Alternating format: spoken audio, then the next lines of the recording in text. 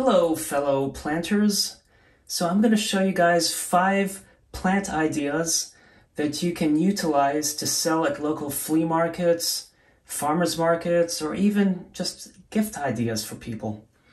And one of the things so many people need that they don't think about when it comes to plants are padding it. So when you set it down on, like if you have it on a bookshelf or something, you don't want the ceramic from the pot to keep scuffing up the surface of the bookshelf.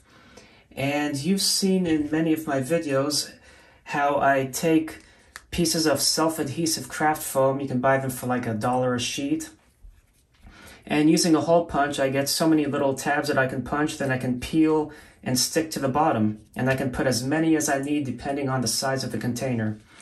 So here I have them and I labeled it. And I also wrote down the quantity, 150. I'm not sure what I would charge for this yet. Probably a couple bucks or so, maybe 2 or 3. I guess 3 would be on the high end. And I recently ordered some hole punches with larger diameter holes to accommodate bigger pots and things as well. But you don't just stop at those little peel and stick tabs. You can also get 4x4 tiles from like a Lowe's, Home Depot, Floor & Decor. I got this from Floor & Decor. You put the self-adhesive craft foam underneath, and then you can put the plant on there. And you can get larger tiles if you have bigger pots. And it just looks decorative with the marble. It makes it look more chic and elegant. And these actually, the 4x4 ones actually go good as coasters, you know, just to put your mug on when you're just sitting and chilling in front of the TV or computer.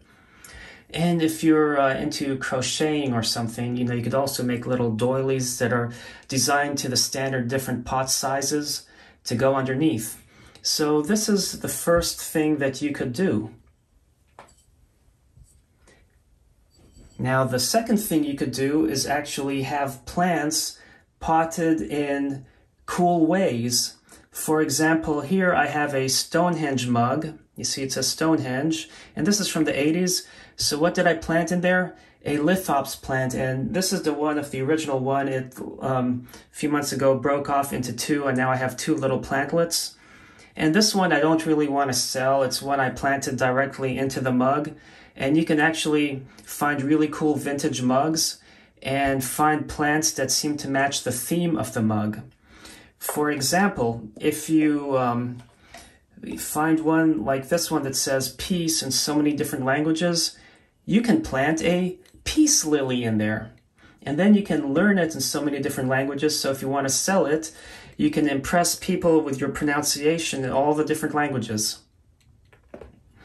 Oh, just a side note, here, you know, in Hebrew you have shalom, but instead of the O sound, which is with that vowel there, in ancient Phoenician, it was pronounced shalem. So that's the Phoenician pronunciation versus shalom, versus where is it in Arabic where it would say salam. Let's see. It's hard looking at this through the camera trying to find it. But anyway, so that is just a little side note. But here's another cool thing you could do with the plants as well. You could actually get different types of mugs, and instead of planting directly into them like with this lithops plant, you plant them into, this is a Siggy's yogurt container, and they fit perfectly. So then you can sell a mug with a plant and people get to choose which plant goes with which mug. And I planted it with a little bit of perlite underneath just to act as a reservoir to collect excess water, just because this peperomia peppermill, you know, they can't sit in water, and I do need to water this, but this way if I accidentally put a little more than intended, I don't worry about killing this plant, and it's been happy in here. So I have it in this mug, and this one's not for sale because I have the dark brown, and this mug's made in Japan. I really don't know what label that is. You see how in this mug, I actually cut these into hemispheres versus full circles to go along the rim. So that's just a simple touch you can do as well, going back to the first item. So here I have it sitting in there and made them where they're swappable. concurrently, you can set up a hydroponics setup. So, for example, when you look at the Siggy's yogurt containers, excuse me, this one, it harbored yogurt made with non-fat milk. I mean, who wants that? Yuck. And then they make the ones that have whole milk, thinner tubs. So you can fit it inside there and you can see where the seam is. So you can actually make cut a couple holes and run a wick and make a small hydroponics setup. But if you do put them in a mug, you may have to put a little border here just to make it look pretty. But concurrently, you could do a hydroponics setup where you take the container in here, you punch a couple holes, and then the mug itself acts as a reservoir for the water. Now, in line with the hydroponics, I can't even speak anymore, can I? In line with the hydroponics, you could actually get bulb vases and small glass vases. Like this is a bulb vase where I planted a Nepenthes. I believe this is a Nepenthes alata. I bought this. It was literally that tiny and $6. I didn't bother pruning it yet, just so I can show people how the original plant was so small. You can see how tiny the pictures were, and now as it's growing, you have bigger ones. Here's the latest picture to develop, and it's nice because it automatically fills up with water on its own from the plant versus having to wait for it to rain inside the house. But I have this on a west-facing window, and you can see the roots have gone all the way down to the reservoir. I do need to fabricate something bigger for this. So as you can see, hydroponic setups are excellent, and people would just enjoy that. It would be something they're like, wow, I know when I need to water because it's running dry in these see-through containers. And if you saw a video I posted a couple weeks ago where I bought a Venus flytrap and put it in a small bulb vase, and when you buy them from big box stores, you have so many different varieties because they're not selling a particular cultivar. And these are typically the wild form, you know, when you grow them from seeds and then start propagating, you have different varieties. So they'll probably propagate from either seeds or leaf pullings, depending on the nursery. So you have so many different varieties. And this one, I like the shade of red. It's like a brighter color than the Ecureuil kind or Red Dragon ones. And it's only on the leaf, and the stem is virtually green. I kind of call this variety the carrot top. I'm hoping I'll be able to propagate this. Now, the ones I did propagate most recently are still too tiny, but I have this one in a similar vase to the other one, and I actually put a tag on here. The string fortunately wrapped around, and this way you can write it with the care requirements, and people are like, cool, all they have to do is just pour distilled water. Then here is a different vase, and these two I bought from Lowe's, and unfortunately Lowe's recently raised the price on their Venus flytraps. So now if you look at it, it's $4.98. But when you look at it, they have like, here's one variety with tiny traps. It could also be a younger one. Now if you look at this one, it has like a sawtooth, large traps, but also if you can see it in there, I haven't, it has like a sawtooth, almost like the Denti variety. So you do want to cherry pick, find the healthy ones, and see if you find ones with larger traps. Look at that beautiful sawtooth in there, because people will like the larger traps more when you want to sell. And then this one, traps are okay and everything, but that's something you want to do if you buy Venus flytraps, if you don't have time to propagate your own, or you want to sell some, but you don't actually have any that are ready to sell. You can just buy them from stores, or even the nursery that, some nurseries will sell you like a pallet of 100 small ones for like $2 a piece or something. So you could do stuff like that. But you have different styles of these small bulb vases. So this is the first one that I found. And then this one. And I got these first three from Michael's. Whoops. I'm going to set them like this. And then I found this kind of Dollar Tree, which is taller, and the top isn't perfectly symmetrical.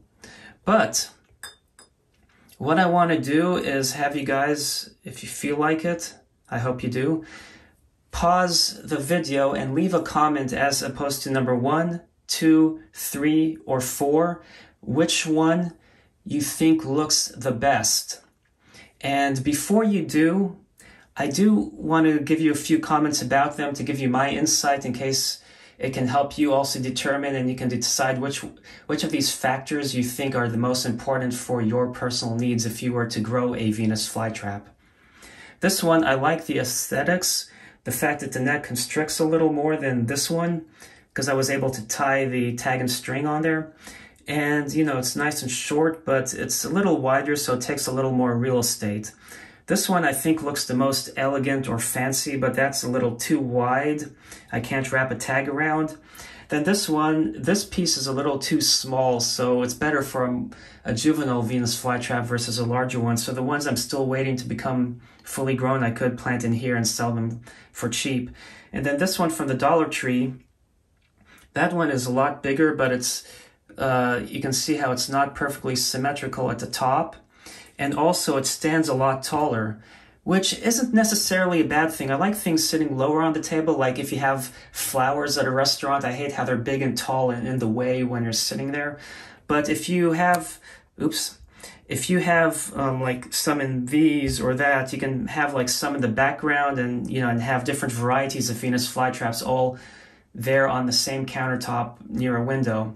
And the taller ones can be, you know, in the back of your field of view, and then, you know, shorter ones like that, and it will give you a nice, pleasant look. So anyway, these are my 2 cents. So if you can just pause this momentarily and let me know if you prefer, which vase you like the most, 1, 2, 3, and 4, and also why, and why those are the contributing factors.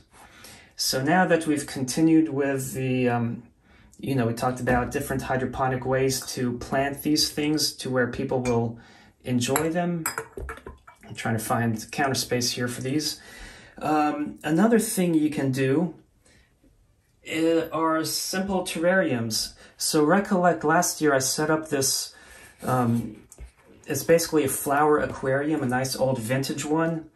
And I had a few plants in there. This one survived. It's a strawberry begonia, which isn't a true begonia, but they spread nicely.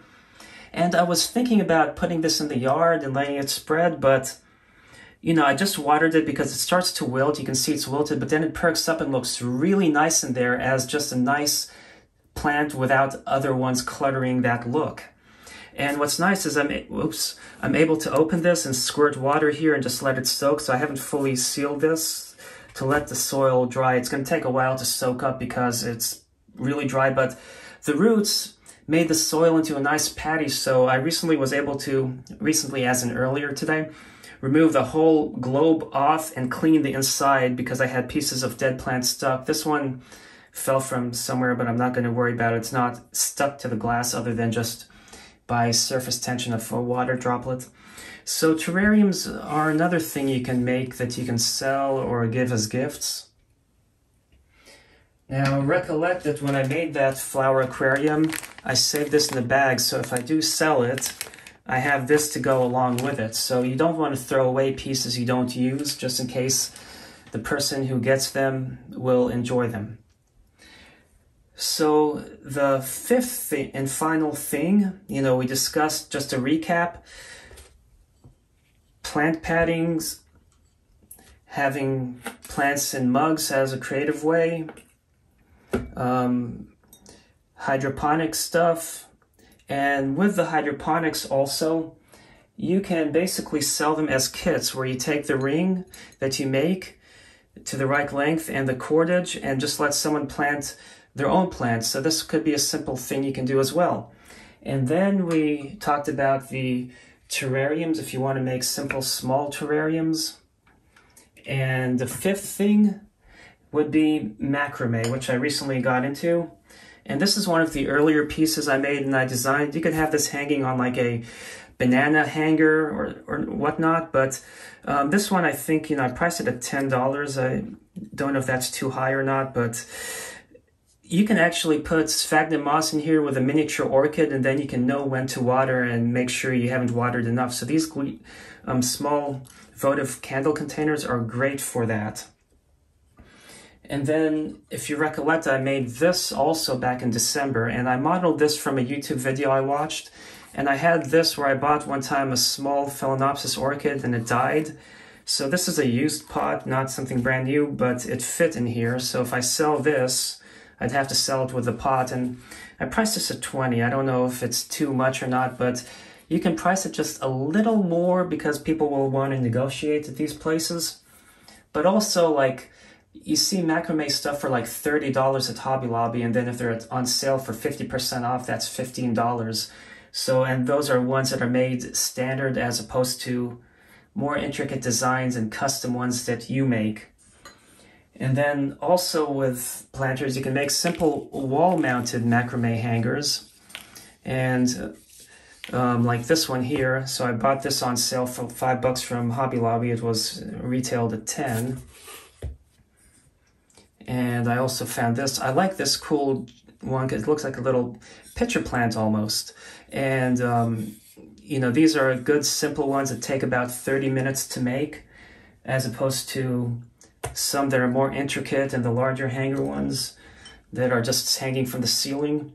And those basically are things you can make to sell at flea markets, farmers markets, or just to give as gifts, you know.